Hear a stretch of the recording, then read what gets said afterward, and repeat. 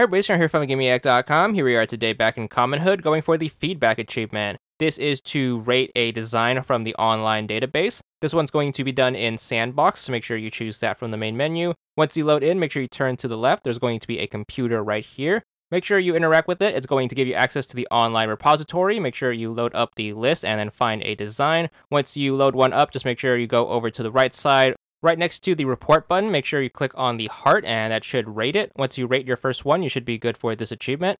20 gamer score. And that's all there is to it.